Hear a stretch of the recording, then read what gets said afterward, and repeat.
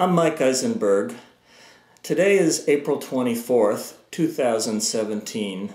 So it's the 102nd anniversary of the beginning of the Armenian Genocide, the massacre of somewhere between 500,000 and 1.5 million Armenians by the Turks during World War I. This past weekend was the American release of the movie The Promise, which takes place against the background of the Armenian Genocide.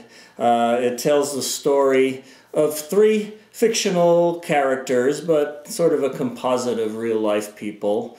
An American reporter for the Associated Press, an Armenian medical student, and the woman that they were both in love with, played by Christian Bale, Oscar Isaac, and Charlotte Laban, respectively. It's an excellent movie. Go see it.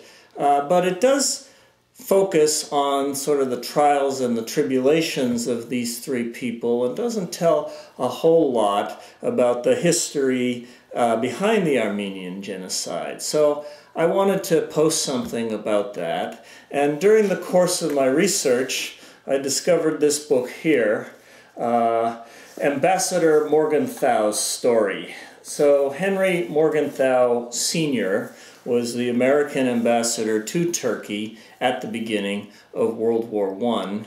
And so he was there in the country, and as this massacre was going on, they had American consulates all over Turkey, and so he would get these reports by telegram of what was happening on an hourly basis. So he was in this unique position to document what was going on and also to talk to the Turkish officials.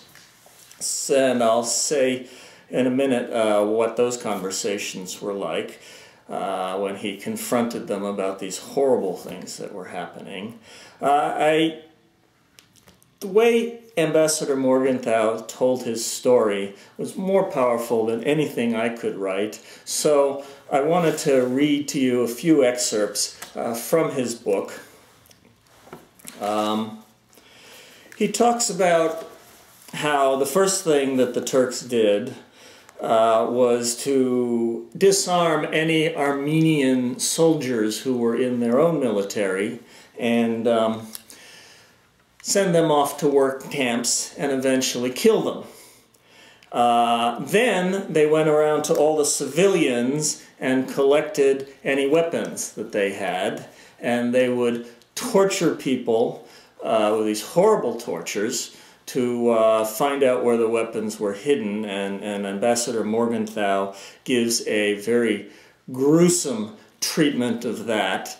I'm going to read some pretty gruesome stuff, but that one was over the top. I'm not going to read that to you. I'm going to pick up where Ambassador Morgenthau confronts the very top-level Turkish officials about these atrocities. So he writes, "One day I was discussing these proceedings with a responsible Turkish official who was describing the tortures inflicted. He made no secret of the fact that the government had instigated them, and like all Turks of the official classes, he enthusiastically approved this treatment of the detested race. This official told me that all these details were matters of nightly discussion at the headquarters of the Union and Progress Committee, which was the sort of governing body. Each new method of inflicting pain was hailed as a splendid discovery, and the regular attendants were constantly ransacking their brains in the effort to devise some new torment. He told me that they even delved into the records of the Spanish Inquisition and other historic institutions of torture and adopted all the suggestions found there. He did not tell me who carried off the prize in this gruesome competition, but common reputation throughout Armenia gave a preeminent infamy to Jevdet Bey, the Vali of Van, whose activities in that section I had already described. All through the country, Jevdet was generally known as the horseshoer of Bashkale, for this connoisseur in torture had invented what was perhaps the masterpiece of all, that of nailing horseshoes to the feet of Armenian victims. Yet these happenings did not constitute what the newspapers of the time commonly referred to as the Armenian atrocities. They were merely the preparatory steps in the destruction of this race. The young Turks displayed greater ingenuity than their predecessor, Abdul Hamid. The injunction of the deposed sultan was merely to kill, kill, whereas the Turkish democracy hit upon an entirely new plan. Instead of massacring outright the Armenian race, they now decided to deport it. In the south and southeastern section of the Ottoman Empire lie the Syrian desert and the Mesopotamian valley. Though part of this area was once the scene of a flourishing civilization, for the last 5 centuries it had suffered the blight that becomes the lot of any country that is subjected to Turkish rule.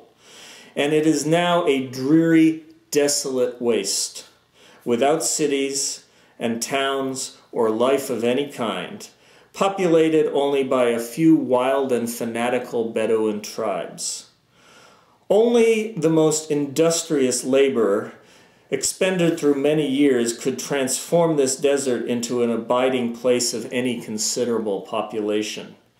The central government now announced its intention of gathering the 2 million or more Armenians living in the several sections of the empire and transporting them to this desolate and uninhabitable region. Had they undertaken such a deportation in good faith, it would have represented the height of cruelty and injustice. As a matter of fact, the Turks never had the slightest idea of reestablishing the Armenians in this new country. They knew that the great majority would never reach their destination, and those who did would either die of thirst and starvation or be murdered by the wild Mohammedan desert tribes. The real purpose of the deportation was robbery and destruction. It really represented a new method of massacre. When the Turkish authorities gave the orders for these deportations, they were merely giving the death warrant to a whole race. They understood this well, and in their conversations with me, they made no particular attempt to conceal the fact. All through the spring and summer of 1915, the deportations took place. Of the larger cities, Constantinople and Smyrna and Aleppo were spared. Practically all other places where a single Armenian family lived now became the scenes of these unspeakable tragedies. Scarcely a single Armenian, whatever his education or wealth, or whatever the social class to which he belonged, was exempted from the order. In some villages, placards were posted ordering the whole Armenian population to present itself in a public place at an appointed time, usually a day or two ahead, and in other places the town crier would go through the streets delivering the order vocally. In still others, not the slightest warning was given. The gendarmes would appear before an Armenian house and order all the inmates to follow them. They would take women engaged in their domestic tasks without giving them the chance to change their clothes. The police fell upon them just as the eruption of Vesuvius fell on Pompeii. Women were taken from the washtubs, children were snatched out of bed, the bread was left half-baked in the oven, the family meal was abandoned, partly eaten. The children were taken from the schoolroom, leaving their books open at the daily task. And the men were forced to abandon their plows in the field and their cattle on the mountainside. Even women who had just given birth to children would be forced to leave their beds and join the panic-stricken throng, their sleeping babies in their arms. Such things as they hurriedly snatched up, a shawl, a blanket, perhaps a few scraps of food, were all that they could take of their household belongings. To their frantic questions, "Where are we going?" the gendarmes would vouchsafe only one reply: to the interior. In some cases, the refugees were given a few hours, in exceptional instances a few days, to dispose of their property and household effects. But the proceeding, of course, amounted simply to robbery. They could sell only to Turks, and since both buyers and sellers knew that they had only a day or two to market the accumulations of a lifetime, the prices obtained represented a small fraction of their value. Sewing machines would bring $1 or $2, a cow would go for $1, a handful of furniture would be sold for a pittance. In many cases, Armenians were prohibited from selling or Turks from buying, even at these ridiculous prices, under pretense that the government intended to sell their effects to pay the creditors whom they would inevitably leave behind. Their household furniture would be placed in stores or heaped up in public places where it was usually pillaged by Turkish men and women. The government officials would also inform the Armenians that since their deportation was only temporary, the intention being to bring them back after the war was over, they would not be permitted to sell their houses. Scarcely had the former possessors left the village when Mohammedan mohajirs, immigrants from other parts of Turkey, would be moved into the Armenian quarters. Similarly, all their valuables, monies, rings, watches, and jewelry would be taken to the police stations for safekeeping, pending their return, and then parceled out among the Turks. Yet these robberies gave the refugees little anguish, for far more terrible and agonizing scenes were taking place under their eyes. The systematic extermination of the men continued.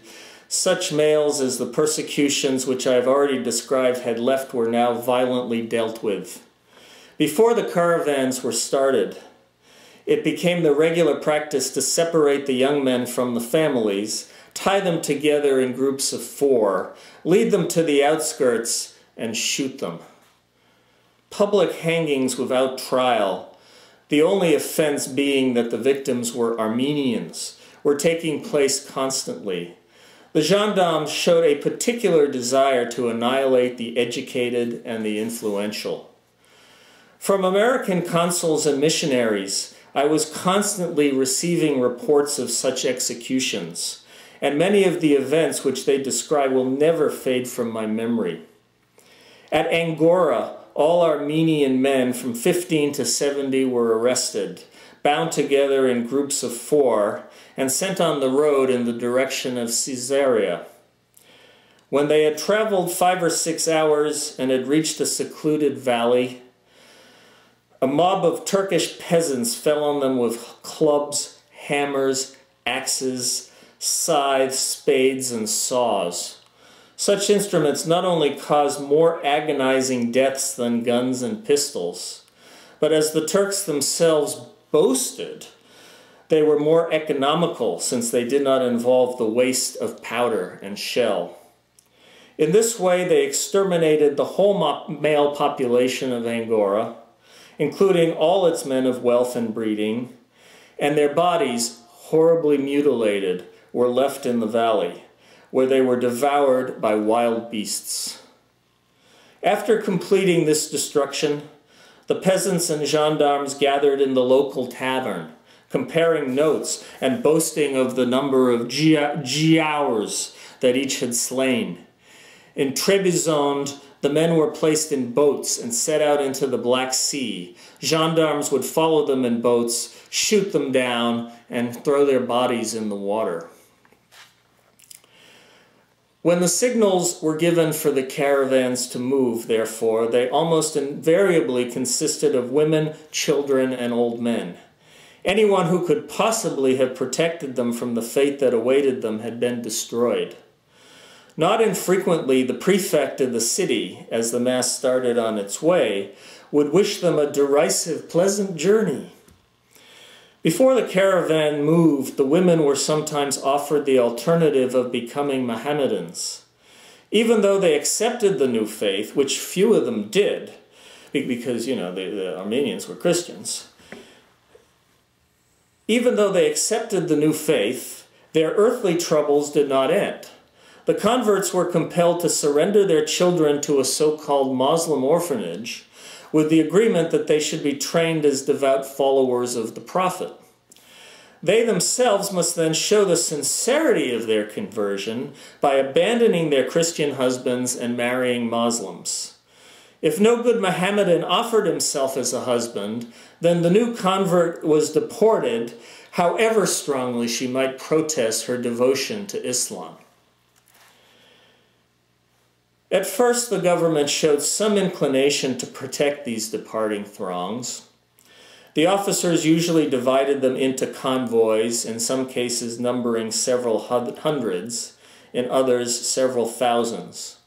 The civil authorities occasionally furnished ox carts which carried such household furniture as the exiles had succeeded in scrambling together. A guard of gendarmerie accompanied each convoy, ostensibly to guide and protect it.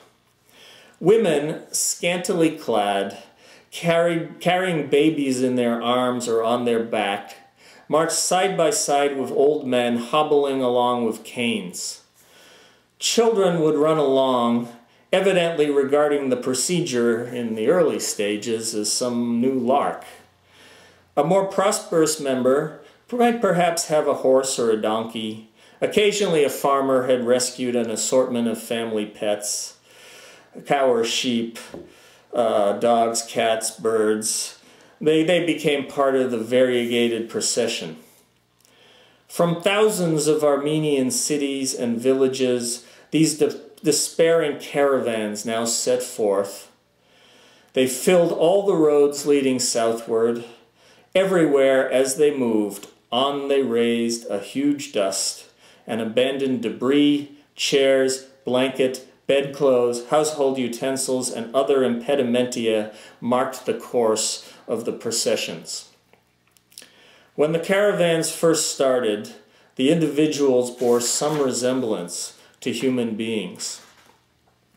In a few hours, however, the dust of the road plastered their faces and clothes, the mud caked their lower members, and the slowly advancing mobs, frequently bent with fatigue and craved by the brutality of their protectors, resembled some new and strange animal species. Yet, for the better part of 6 months, from April to October 1915, practically all the highways of Asia Minor were crowded with these unearthly band of exiles. They could be seen winding in and out of every valley and climbing up the sides of nearly every mountain, moving on and on, they scarcely knew whither, except that every road led to death. Village after village and town after town were evacuated of its Armenian population under the distressing circumstances already described. In these 6 months, as far as can be ascertained, about 1,200,000 people started on this journey to the Syrian desert. Pray for us, they would say, as they left their homes, the homes in which their ancestors had lived for 2,500 years. We shall not see you in this world again, but sometime we shall meet. Pray for us. The Armenians had hardly left their native villages when the persecutions began. The roads over which they traveled were little more than donkey paths, and what had started a few hours before as an orderly procession soon became a disheveled and scrambling mob. Women were separated from their children and husbands from their wives. The old people soon lost contact with their families and became exhausted and footsore. The Turkish drivers of the ox carts, after extorting the last coin from their charges, would suddenly dump them and their belongings into the road, turn around, and return to the village for other victims. Thus, in a short time, practically everybody, young and old, was compelled to travel on foot. The gendarmes whom the government had sent, supposedly to protect the exiles, in a very few hours became their tormentors. They followed their charges with fixed bayonets, prodding anyone who showed any tendency to slacken the pace. Those who attempted to stop for rest, or who fell exhausted on the road, were compelled with the utmost brutality to rejoin the moving throng. They even prodded pregnant women with bayonets. If one, as frequently happened, gave birth along the road, she was immediately forced to get up and rejoin the marchers. The whole course of the journey became a perpetual struggle with the Muslim inhabitants. Detachments of gendarmes would go ahead, notifying the Kurdish tribes that their victims were approaching, and Turkish peasants were also informed that their long-awaited opportunity had arrived. The government even opened the prisons and set free the convicts on the understanding that they should behave like good Muslims to the approaching Armenians. Thus, every caravan had a continuous battle for existence with several classes of enemies: their accompanying gendarmes, the Turkish peasants and villagers, the Kurdish tribes and bands of shetes or brigands. And we must always keep in mind that the men who might have defended these wayfarers had nearly all been killed or forced into the army of workmen, and that the exiles themselves had been systematically deprived of all weapons before the journey began. When the victims had traveled a few hours from their starting place, the Kurds would sweep down from their mountain homes. Rushing up to the young girls, they would lift their veils and carry the pretty ones off to the hills. They would steal such children as pleased their fancy and mercilessly rob all the rest of the throng. If the exiles had started with any money or food, their assailants would appropriate it, thus leaving them a hopeless prey to starvation. They would steal their clothing and sometimes even leave both men and women in a state of complete nudity. All the time that they were committing these depredations, the Kurds would freely massacre, and the screams of women and old men would add to the general horror. Such as escaped these attacks in the open would find new terrors awaiting them in the Muslim villages. Here the Turkish roughs would fall upon the women, leaving them sometimes dead from their experiences, or sometimes ravingly insane. After spending a night in a hideous encampment of this kind, the exiles, or such as who survived, would start again the next morning. The ferocity of the gendarmes apparently increased as the journey lengthened, for they seemed almost to resent the fact that part of their charges continued to live. Frequently, anyone who dropped on the road was bayoneted on the spot. The Armenians began to die by hundreds from hunger and thirst. Even when they came to rivers, the gendarmes, merely to torment them, would sometimes not let them drink. The hot sun of the desert burned their scantily clad bodies, and their bare feet treading the hot sand of the desert became so sore that thousands fell and died or were killed where they lay. Thus, in a few days, what had been a procession of normal human beings became a stumbling horde of dust-covered skeletons, ravenously looking for scraps of food, eating any offal that came their way, crazed by the hideous sights that filled every hour of their existence.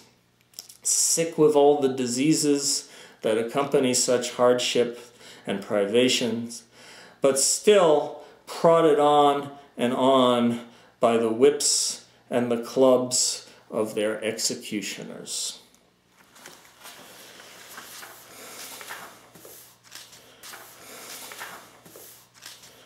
Morgenthau concludes the episode by saying, "My only reason for relating such dreadful things is this. Without the details, the English-speaking public cannot understand precisely what this nation is, which we call Turkey. I have by no means told the most terrible details, for a complete narration of the sadistic orgies of which these Armenian men and women were the victims can never be printed in an American publication. Whatever crimes the most perverted instincts of the human mind can devise, and whatever refinements of persecution and injustice the most debased imagination can conceive, became the daily misfortunes of this devoted people. I am confident that the whole history of the human race contains no such horrible episode as this. The great massacres and persecutions of the past seem almost insignificant compared with the sufferings of the Armenian race in 1915. A horrible story, but it's important that we remember it. See the promise. Ambassador Morgenthau told the story of the Armenian Genocide to the world. First through his contacts in the media. There were something like 150 articles in the New York Times while it was going on. And then later through his book, which came out in 1918. Of course, despite this, the Nazi Holocaust, which we also remember today, happened anyway, some 30 years later. But maybe if we tell the story again, and we keep telling the story, and we keep telling it, and we try to understand it, and we try to understand the ideologies that were behind it, maybe someday we can prevent such things from ever happening again.